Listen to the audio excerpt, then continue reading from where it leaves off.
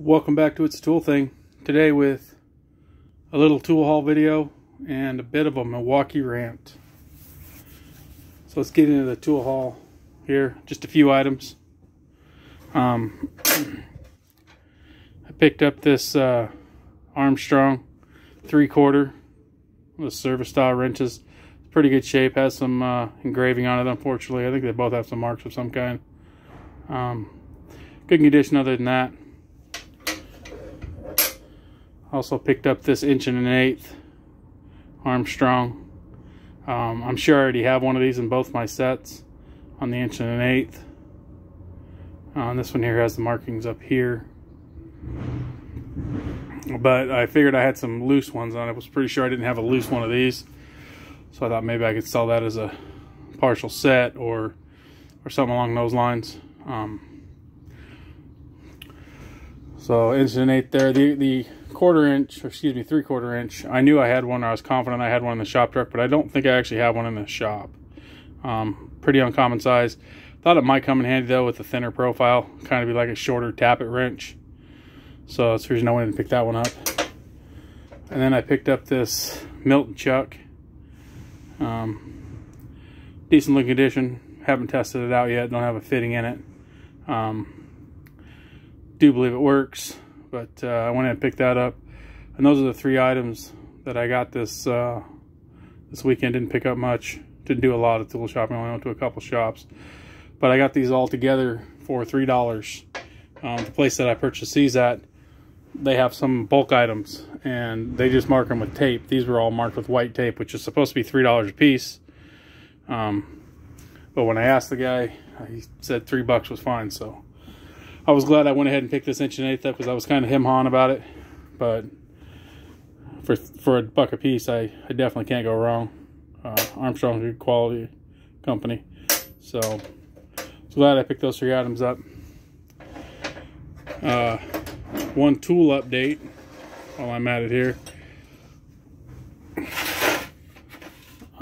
These snap-on, as you can see, there's just the one that I seem to use. I should have just bought the one, I guess, of these Deutsch connectors. Had one the other day that was really being a fuss, wouldn't come out, and ended up cracking this thing. So I'm gonna have to see about getting it warrantied. Though I will say that even the plastic ones that I normally use that completely encase the end down here was not removing that fitting, and I finally did get it out with this. But in the process, it ended up cracking this because it is a fairly thin material on the edges. That's one negative thing I see about this style over the other style. Let me grab it out here real quick.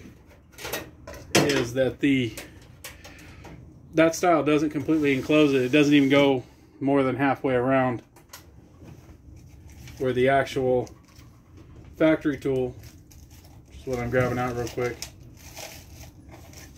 Here they are. The extra factory tools that are thin plastic, they certainly don't last long. In fact, one of these 2 I noticed is damaged already. But they completely encase the end, and I believe the white one is the extractor. Technically the blue one's the remover, but it will work for removing too in most cases. But I was trying to use this particular one, and it was having no luck either. It actually a fitting that I'd replaced in the past, or a connector terminal at some point, because I had repaired the wires in that vehicle before. Saw all the telltale signs, but the wire was damaged in some way, so I ended up having to replace it. I like to do what I call tip to tail, if at all possible. I mean, I will fix a wire. These are speed sensor wires, so they're a little bit harder to fix, twisted. They're already in a plastic sheath, so those I really don't like to fix unless I absolutely have to. But since I can replace that entire section or do an overlay, that's what I did in that case. In fact, the last time it looked like I had the harness completely out of the lower half of the truck, because it was integral in the loom, all taped in with wire loom over top. But I ended up running this one external with wire loom over top, just some 1/4 inch if I remember correctly. So paid a lot of money for these. I'm a little less than impressed. I'm glad that I went ahead and bought snap-on even though it was a lot of money, because I was suspecting that they would crack like this. Unfortunately, I've seen some of the other guys have these, and they just don't last. So I'm hoping to get some more use out of them. I've been using them quite a bit, or at least that particular size. I'd like to get some use out of some of the other ones. I do know I use at least a couple of these other ones on a rare occasion. I can't say I've ever seen anyone that big, but I decided to get the whole kit. And then on to the Milwaukee, which is going to kind of be a rant. I actually don't have the item here, but it's in reference to that 6.0 battery that I showed on a video here, oh, I don't know, a couple weeks ago maybe, that was losing connection when I had it in the 90-degree die grinder. Tried to show it on video. I decided, let's send that thing in for warranty. And I had such bad experience with the company that I did this. Bolts being left loose. The other one's actually out of the truck right at the moment. I was just using it. And it works fine, other than the shift button seems to be getting caught. It seems to be getting a little bit better, but this button, you can actually feel it in the trigger when you go to pull it on the compact, not this one. This one, they left all the screws loose, and it doesn't seem to have any more power than it did before. So it's pretty much a waste of time having them work on it. And it's the only local place that Milwaukee has listed. So I decided, I'd heard good things about sending stuff in direct to Milwaukee. So I went to do that process, and you know, everybody says it's easy and whatnot. I did not find it easy. Part of the problems are me, not necessarily Milwaukee. Some of them are them. You know, you got to set up an account, which apparently I'd already set one up at some point. I don't know why. And that was kind of a pain because it was locked me out.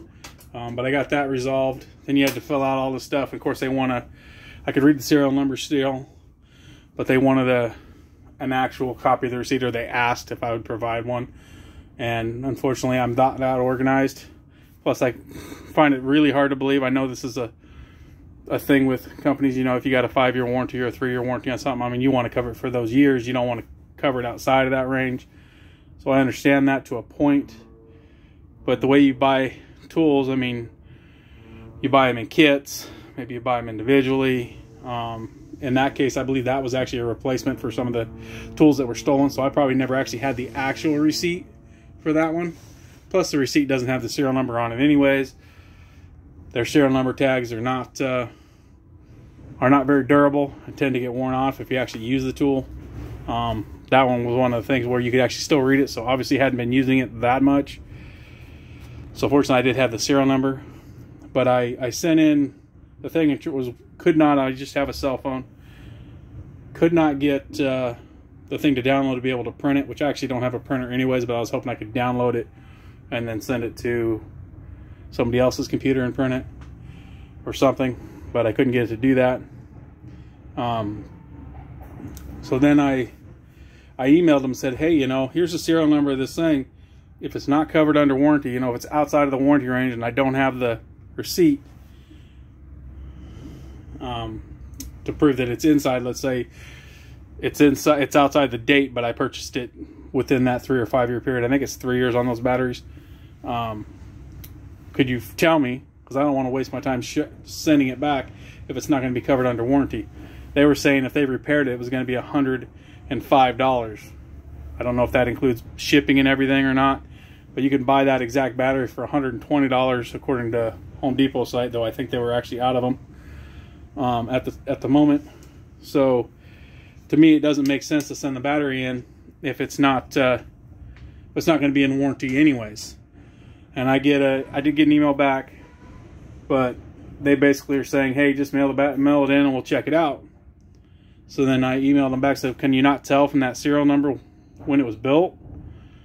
And then, you know, it got another email back, and they were basically, well, we need to, even if it's in the warranty terms, you know, we have to inspect it and decide if it's a warranty thing that can be covered or not. Well, that whole thing is, well, if it's outside of the warranty terms, then what do I need to send it in to you? At this point, it's been sent in. I don't know if they've received it yet, but I ended up having to use somebody else's computer to download the stuff to print. put on the package, a shipping label and such, which they did provide. But then I ran into another problem where it specifically said in there that you had to put the battery label on the exterior of the package, and it has to be in color, which oddly enough their instructions actually don't tell you it has to be in color, but where that actual picture is that you're supposed to tape on the outside, it says it's supposed to be in color. And where I was trying to print that at, they didn't have color printing, so I ended up spending way too much time trying to find a place that had a color printer to be able to print this label. Now I understand, once again, that's actually my fault, because I don't have a computer and I don't have a color printer and so on and so forth.